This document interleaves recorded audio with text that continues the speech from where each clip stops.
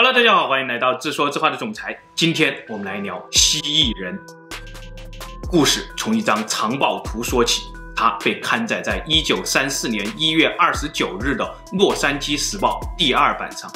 它来源于印第安霍皮族传说中5000年前的一场大灾难。它讲述了一段1930年代美国大萧条当中的传奇故事。它描绘了一个藏满着宝藏的地下世界，它正是那个著名的都市传说蜥蜴人的源头。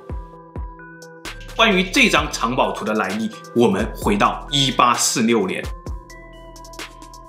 这一年，美国海军准将罗伯特·斯托克顿率领着美国海军在洛杉矶登陆，随即带领着一支小分队迅速攻占了洛杉矶城中的一处小高地，并且建立防御工事。20天后，墨西哥军队如潮水一般涌来，围攻洛杉矶。美国军队以这一处刚刚建成的山堡为支点，全力反击。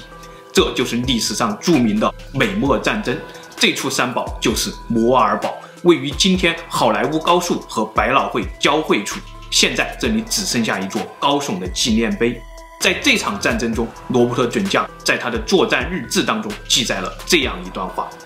我们的人在摩尔堡的地下发现了一些未知的坑道，就像上帝提前为我们挖好的工事一样，感谢上帝。这是洛杉矶地下的坑道第一次出现在历史记录上。23年后，1869年，这一年北美大陆上第一条横贯东西的铁路大动脉贯穿了，无数的华工来到了洛杉矶，他们在洛杉矶的中心地带完成了这条大动脉上的最后一个火车站——洛杉矶车站。随后，他们建立起了唐人街，在洛杉矶定居。与此同时呢，也有一个都市传说在华人社会中不胫而走。他们说，在修建洛杉矶车站时，发现了好几处未知的隧道入口，有些人进入了这些隧道，但他们再也没有回来。还有人说，整个洛杉矶地下都是空的，在很深很深的地方遍布着这种未知的隧道。挖掘这些隧道的工人究竟是谁呢？这是洛杉矶地下的隧道第2次出现在历史记录上。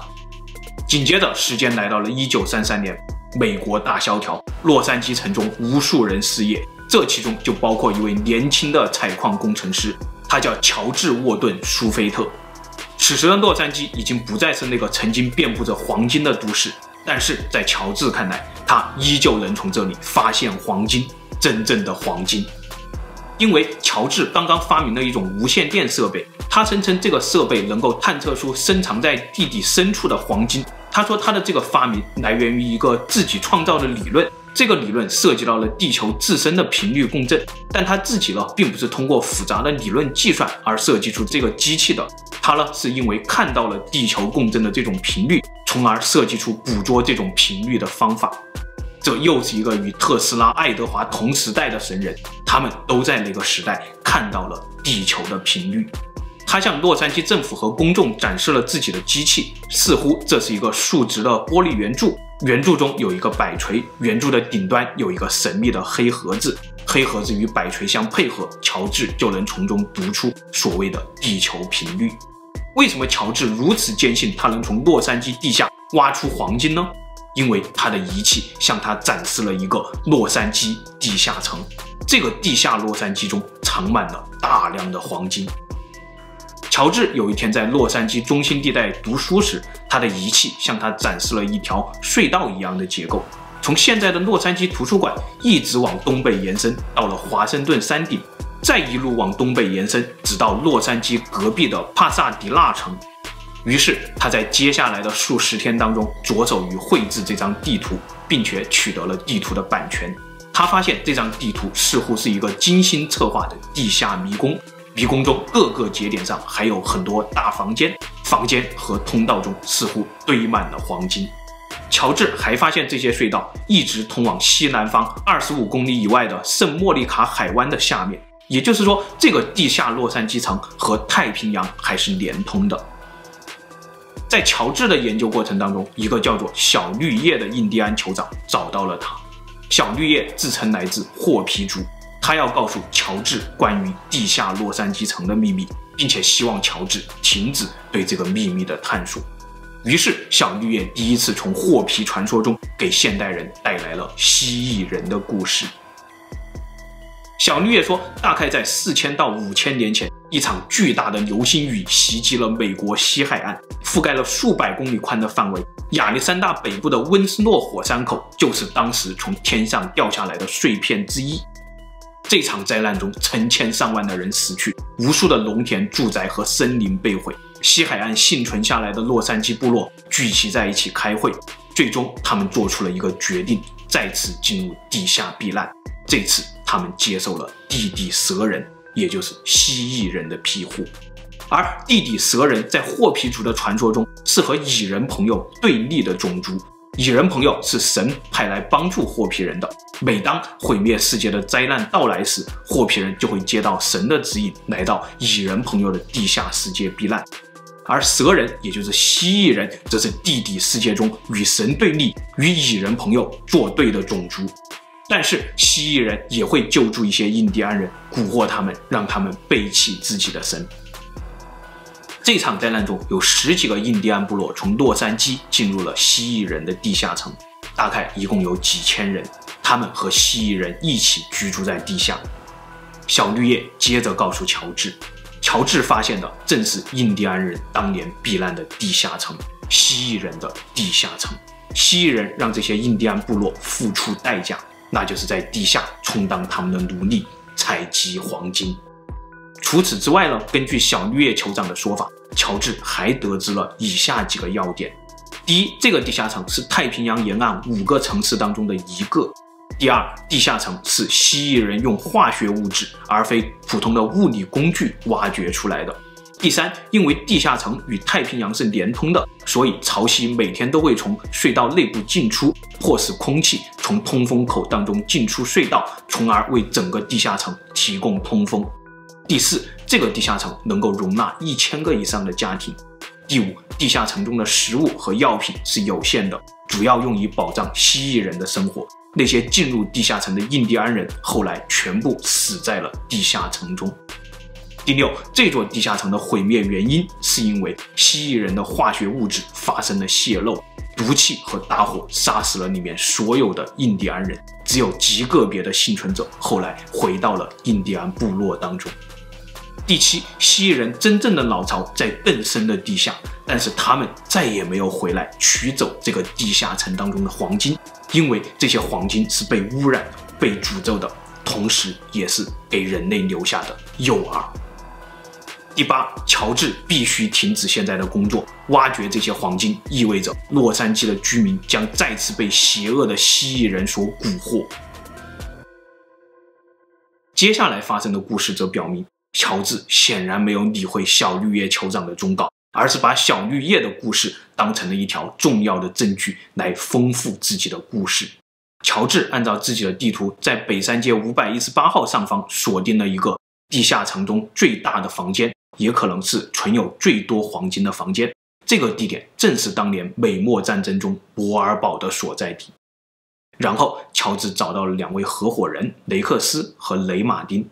他们3人汇编了小绿叶的故事、洛杉矶华人的传说、罗伯特准将的军事记录以及自己机器探测出来的结果，向洛杉矶政府兜售故事。洛杉矶地下有大量的黄金，只需要洛杉矶政府给他们一个钻井的许可，他们预计将在地下50到1000英尺处发现这些黄金。被许可人将承担所有的费用，而洛杉矶政府将获得所有保障的50%。于是1933年3月27日，洛杉矶政府与他们签订了合同，但是只准许他们挖掘50英尺深的竖井，以免塌方。据说很快洛杉矶政府就看到了回报，于是4月10日合同被续签，解除了挖井深度的限制。到了1933年11月底，最深的一个竖井已经挖掘到了200英尺的深度。如果有必要，乔治决定挖掘到1000英尺的深度，因为他的机器显示在那个深度至少有16个地方装满了黄金。到了1934年1月29日，以上的故事首次被刊载在了洛杉矶时报上，这也就是我们故事开头的那张藏宝图。此时乔治的5个竖井当中，最深的一个已经到达了250英尺。据说1933年到1934年期间，乔治发掘出来了一些金块，这些金块可以组成一根长4英尺、14英寸见方的金棒。如果这属实，这根金棒约等于3吨黄金。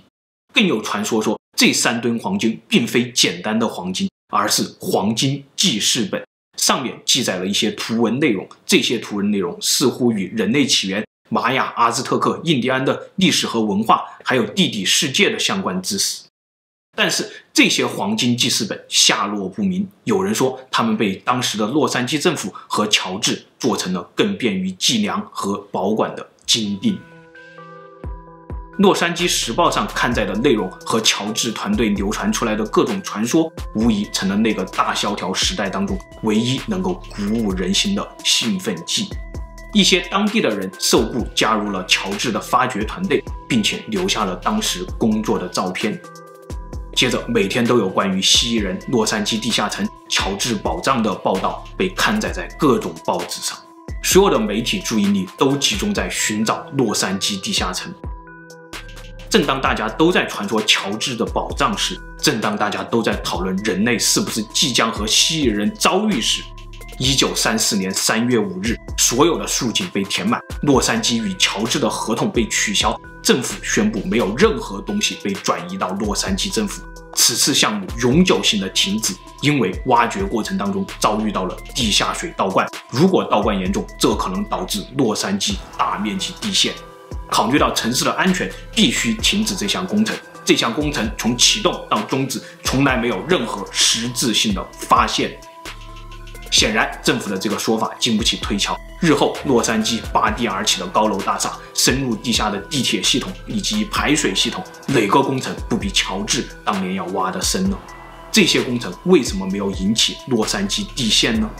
但是这些工程为什么再也没有发现过所谓的蜥蜴人迷宫呢？可能这一切已经成为美国政府的顶级机密，也有可能这一切仅仅是大萧条中为了提振大众信心而杜撰的一个传奇故事。在2013年美国公共政策民意调查的数据当中显示，有 4% 的注册选民相信蜥蜴人。难道当真如小绿叶酋长所说，乔治在发现洛杉矶地下黄金的同时，也让洛杉矶的居民咬上了蜥蜴人的诱饵？而蜥蜴人从传说走入现实，这也绝非空穴来风。